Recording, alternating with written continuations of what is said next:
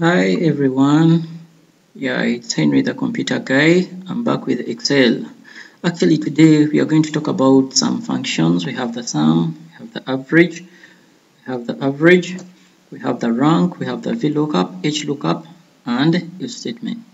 So specifically the VLOOKUP, HLOOKUP, and if statement can do the same what? And do the same task. Let's continue. I'm going to be faster because I want to make the video short. So I want you to be following well, but I'm going to be faster. So here we come and say equals, we want the total, we shall get that we call the sum. So sum of what? Of these what?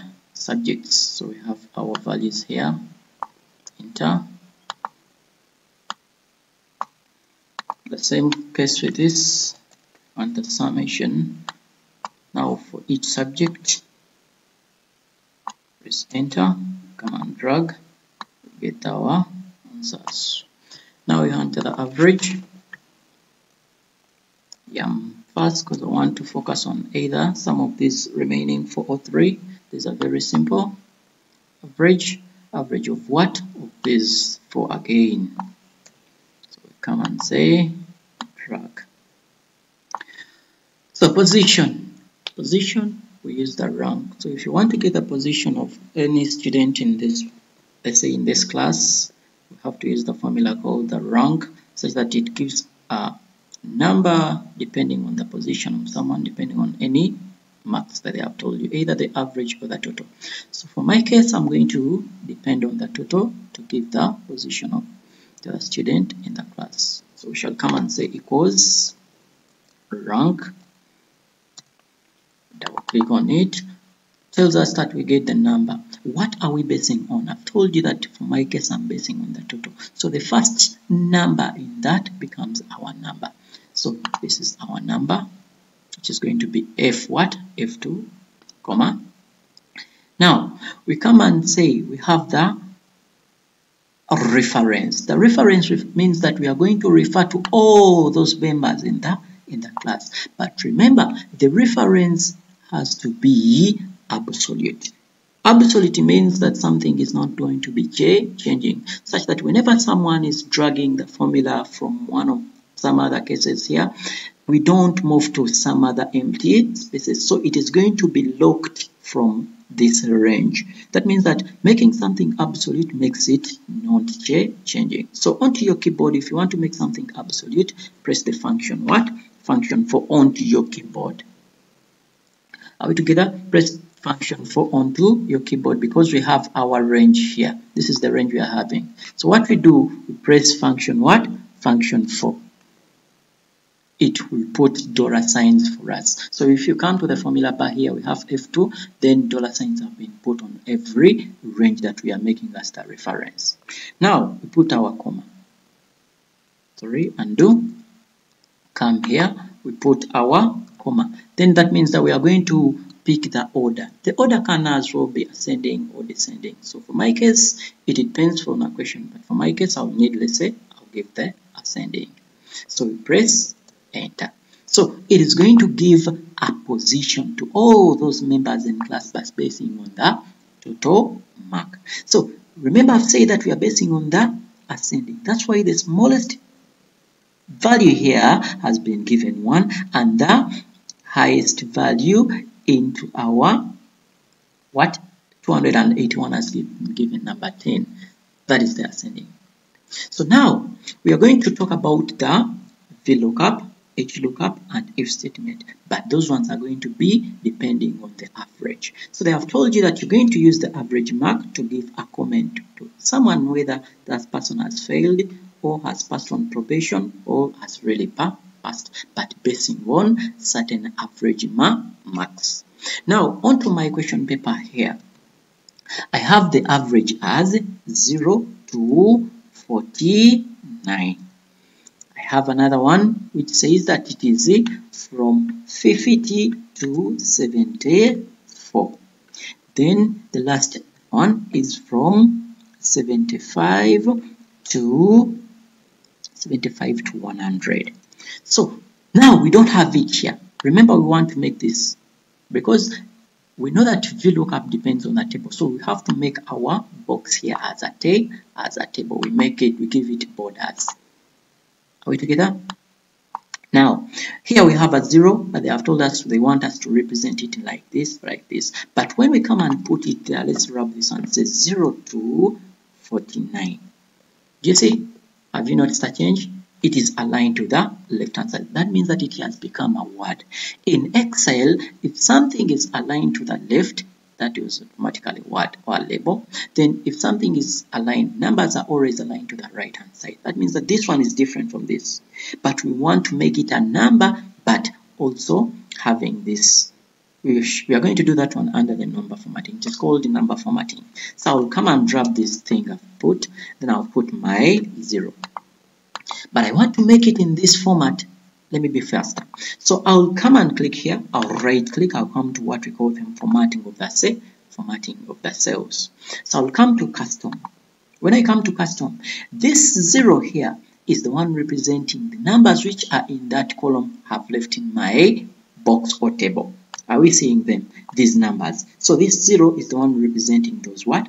Those numbers in the cells I'm having. So what I'll do, I'll come to here where there is type. I'll leave a space. I'll open my quotes. I'll put 249. I close the quotes. So you're seeing here that my sample is telling me that you're going to be having in the cell that is 0 to 49. Let me leave a space here to make it visible. So after that, I'll do what? I'll say OK. So it will put it here. So when you click here, under the formula bar, it is going to leave a 0, but here it shows you that it is 40 to 49. That is called number formatting. Let me repeat for this faster. Format cells, custom, come here, can leave a space, you can open the quotes, you put the space, then to 70, is it 74? Yeah. You put 74, sorry, 74. You close your bracket. Remember, this one is not there. It's just a space. So it shows us that 50 to 70 what? 50 to 74. Then you say, it's okay. It brings it here. But here it puts 50 to 74, but under the formula bar it remains a 50. Then let's do it for this last one. I'll come to format. I'll come to this. I'll come to this. I'll leave a space. I open the quotes. Put that, I put my dash, then I set to 100. I think now we are good to go. So we no longer need these ones. Are we together? So now we have our table because a VLOOKUP is based on a table. So we shall come here and say, we are going to say VL. We want to put a remark, but depending on the VLOOKUP, V stands for vertical. So it is vertical lookup. So we shall come and say equals VLOOKUP. So when we click on the VLOOKUP, it tells us that lookup value, what are we basing on specifically? We are basing on the average because we have our average here. I'll click on the first number in the average, comma. I'll have what we call the table array. The table we are going to use is this one. I'm going to highlight from the figures we are having here without highlighting the words. Mind you, we don't need them. So we only use the selection that we are going to be using into our table. We don't need to highlight the headings. So as I told you that we make something absolute, to make something absolute, you have to press a function for. So this table array has to be absolute, such that whenever we are dragging, it doesn't move to the next rows which are, or next columns which are empty. So I'll come onto my keyboard, I look for where there is function for, I press it. They're going to put $signs on it. That means that I'm going to column index, comma, column index. So what I want to pick from my table here is in which column. So we have two columns specifically now, 1 and 2. So I want to pick fail, probation, pass, but they are in column what? Column 2. I'll put a 2 there. Then I'll put another comma. They are telling me range lookup. Range lookup has two options. We have the true and false. We have which is the approximate match and the exact match. So this one specifically is going to work for the numbers because we are going to be approximating from this to this. So we have numbers. That means I'm going to use that true. After that, I'll close my bracket, press enter. They're going to give me the answers. Simple as that. That one has been the VLOOKUP. But they can tell you to use what we call the HLOOKUP to get the same answers. So what we do, let's make another table here. So we have what we call average. We have what we call comment. Remember, this table has been vertical. So we need something which is in form of horizontal for us to use the HLOOKUP. So we have, let me just copy these ones. Copy. I come here, I paste. I copy this. I come here, I paste. I copy this. I come here, I paste. Because we already know how we can do these ones to be like that. Copy, I come, I paste. I copy. You can use the shortcut Ctrl C, then Ctrl what? Ctrl V. Ctrl C, Ctrl what? Ctrl V. Are we together? So you can make them appear well. So now let's make it in form of a table also. Are we together? That is it. Now we need to use the remark. We can add another column. Remark, but this one is going to be HL, meaning that it is horizontal lookup. We come and say equals HLOOKUP. Now it is the, which number are we basing on? Of course, again, it's going to be the average. Comma, what do we need? We need the table array. Here, we are not again highlighting the heading. So I'll begin from this. I highlight up to this. But make it absolute, remember, function 4. Are we together? Then, comma. Now, this one becomes a row index, whereas this one becomes a column index number. Now, in which row are we going to pick the words from? It is row 2, comma, because it is row 1, row 2, column 1, column 2. So they are in row what? Row 2. If we had another row here and the values were in row 3, we could put 3 where? Here, comma. Then of course it is going to be approximate match. Then close the bracket. It has to give you the same answers as the VLOOKUP. Are we saying they are similar? Now, this one works the same as, now we can make another remark, but using if.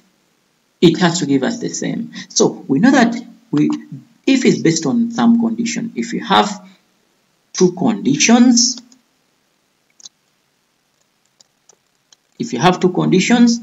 you need one what? One if. If you have 3 conditions, you need 2 if what? If statements. If you have 3 of them, 3 conditions,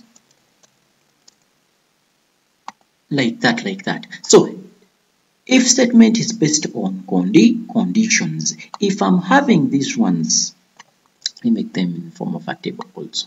If you have 2 conditions, then you need 1 if statement. If you have 3 conditions, then you need 2 if what? If statements. Now I come here. I'll say equals if. So we have the logical test. What are we testing? We are testing whether the average is, for example, 0 to 49. I can represent that as a less than or equal to 49. Not so? What will that person get if it is true? It will be under the quotation. That person has to get a fail. That person will get what we call a fail. We close the quotes. Comma, we open another if, because we have 3 conditions. 1, 2, 3. We have 3 conditions. 1, 2, 3. That means that if you are having 3 conditions, you need 2 if statements. We open another if. We again, what are we testing? The logical test is going to be again our average, whether it is less than or equal to 74. Are we together? Comma, what will that person get? That person is going to get a probation. Are we together? We close it, then comma, That means that everything, we don't need another if statement because we have now 2 if statements, we have 3 conditions. So the rest will be put under the past. That means that if someone doesn't fall under this part, can fall in this part. If they can't fall in 2 of these parts, can as well fall in the third one part. So how many conditions have we used? We have used 2 if statements, so we close twice. 1, 2. Then we press enter. It gives us the same answer, not so? Then we come and drag. So have you seen that the 3 give us the same answer? So we can put our information into borders if we need to. If you have asked to put them in borders, highlight them, then put them under the borders. Yeah, thank you for watching. This has been a wonderful lesson. Thanks for following. Hope to see you next time. Hope to see you.